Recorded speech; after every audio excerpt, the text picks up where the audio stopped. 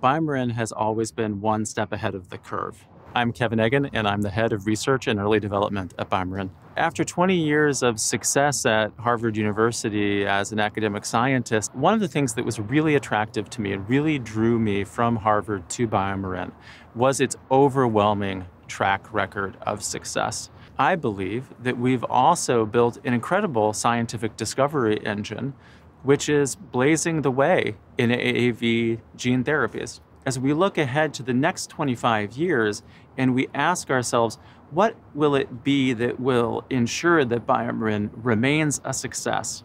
It's that we will have taken advantage of this revolution in genetics and genomics to really understand the cellular circuitry which controls diseases.